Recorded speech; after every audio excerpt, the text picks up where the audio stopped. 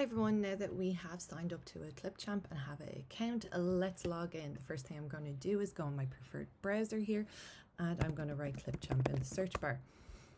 Once all the links have loaded, I'm going to click on the first one. It says clipchamp.com and that is the video editing software that we'll be using, so that's the one I'm going to go onto. This time we're going to say login instead of try for free because we've all got an account. Once we say login, there's two ways we can do this. I can say send magic link if I haven't set up a password yet. That means you will have to have the email open that your Clipchamp is connected to, because a link will be sent there and you will be able to access your account then. So I'll click on that link, log in. And then I'm inside my Clipchamp, and to start I just click create video.